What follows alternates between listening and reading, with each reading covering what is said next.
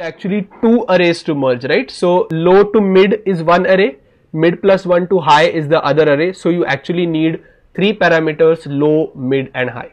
Take a careful look at this code. It is not very difficult to remember, and it is pretty straightforward. Actually, you're just dividing your merge sort basically into smaller and smaller arrays. Once you're done with the merge sort part of it, you're merging back from the same two sub arrays that you've just sorted.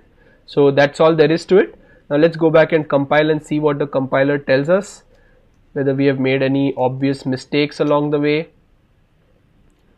Okay, so the only thing it's telling us is merge is not yet implemented. Fine, we expected that. So let's go and implement our merge method. So merge int array, int low, int mid, int high. Okay, now merge is the most crucial part of merge sort, because in merge we do the two card decks thing where you choose the smaller one from the top of the decks and you merge it into an array of its own, right? So in merge what we are going to do is we're going to make a temporary array to hold the sorted values, and then we are going to copy over the temporary array back into the original array so that the original array gets those elements in sorted order. Now think about what is going to be the size of the temporary array. The size of the temporary array is going to be the sum of the size of the two sub arrays that you're going to sort. So suppose there are 5 cards on one side and 3 cards on one side. When you merge them, you'll get 8 cards. So that's the basic idea. So how do you know the size? You know that the two sub arrays are going from low to mid and mid plus 1 to high. So basically your temp array is going to start at low and go all the way to high. So the size is going to be actually high minus low plus 1. Okay, this can actually be mathematically proven, but I'll leave that as an exercise to the reader. That's what a lot of textbooks do, and I love that. So you guys figure out why this is true. High minus low plus 1. Now we have a temporary array. Now what we need to do is we need to have two counters, or rather two indexes which point to the beginning of the two sub arrays, and then we'll pick the smaller of the two and we'll update the appropriate index. So you'll see what's going on. So let me call them int let's say left equal to low, because the left sub array starts at low, and int right equal to mid plus 1, because the right sub array starts at mid plus 1, right? So and let's make something called, say, k equal to 0. So k is going to index into the temp array, right? So the temp ka 0th element will be one of the either the right or the left element. Then we take it in, then we increment k, and so on. All right. So now what we are going to do is we are going to go into a while loop. So we are going to say while left less than or equal to mid,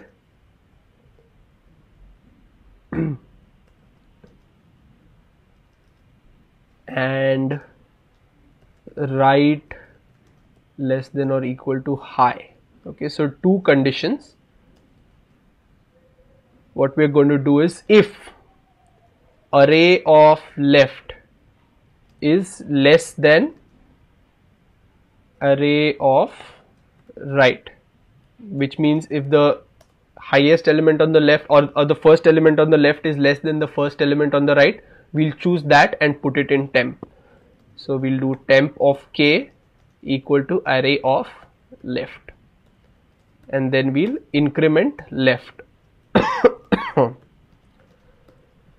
Otherwise we'll choose the element from the right. So temp of k equal to array of right, and we'll increment right. So right is equal to right plus 1, and finally we'll increment k because we have actually put something in the temp. So now we want to put the next thing in the temp.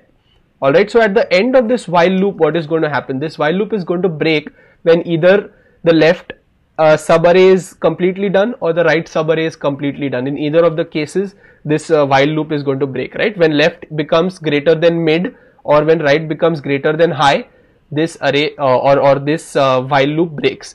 Now the crucial thing is, let's say you had 5 elements on the left side and 3 elements on the right side, and let's say you are done with all 3 elements from the right side, so your while loop is ended, then what you can guaranteed say is all the elements on the left side are already sorted and are greater than the last value in your temp.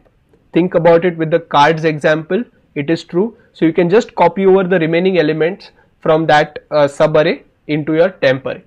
So we do a simple check. Is I less than or equal to mid?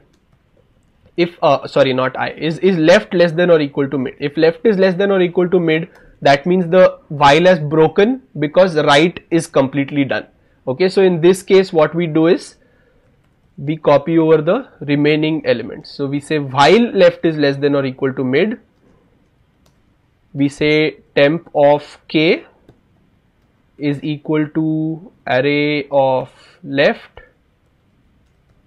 left is equal to left plus 1 and k is equal to k plus 1, right? Simple enough. Else if right is less than equal to high, which means the left side array was completely used up and the right side array is still remaining. So we say while right less than equal to high, temp of k is equal to array of right, and we say right equal to right plus 1, and we say k equal to k plus 1. Okay, so at the end of this, now in our temp array we should have all the elements completely sorted. So what we are going to do is now we are going to copy over the temp array back into the original array. So I'll say for int m equal to 0,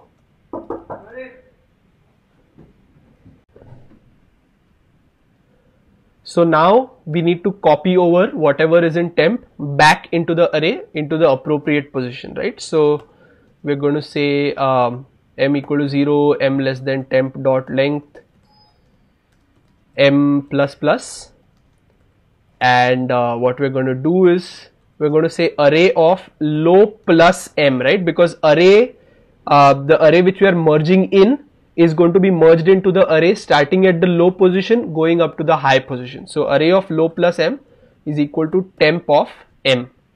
I hope this part makes sense. It's just simply copying over the elements of temp into array at the appropriate position, and with that, ideally if I have not made a major mess, we should be done with merge sort. So the Java C part is fine.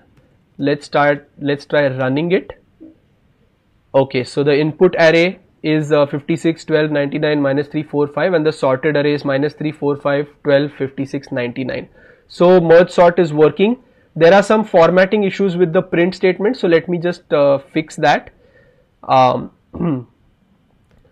After this for loop, let me put a print line and say put some stars just to say that the line has actually ended. So I'll do another Java C and I'll do another Java.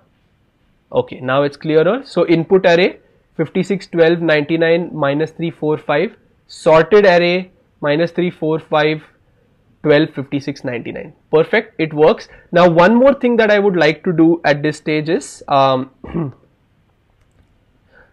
so what I'm going to do is I'm going to print the array after each pass, right? So what happens, let me try and put a print array at this location.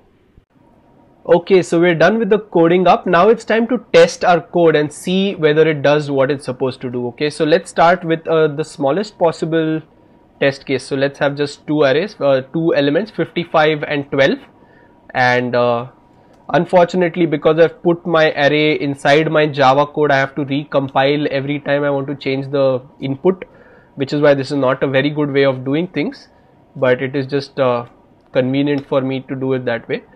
Okay, so let's take a look. Now when the input array is 55 and 12, there is only one sort that happens, or one switch that happens. 12 comes in and 55 goes here and we get the sorted array. Okay, so that it works for an array of size 2. Now let's increase the size of the array and make it like size 4. So let's Java see it again, and I'm going to call a merge sort. Okay, so now let's take a look at what happens. So this is our original input array 55, 12, 34, 17.